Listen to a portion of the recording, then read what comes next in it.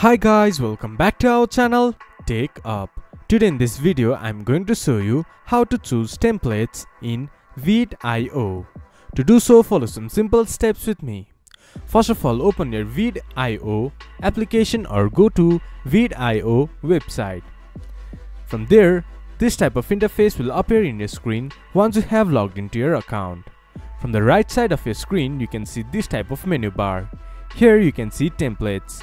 Click on it, then it will show you all the templates available in the app. Choose any template that you like, then click to start editing. This is how you can choose templates in Vid.io. This much for today's video. If you guys find our video helpful, please leave a like and comment, and do not forget to subscribe our channel and hit the bell icon. I'll see you guys again in our next video. Thank you for watching.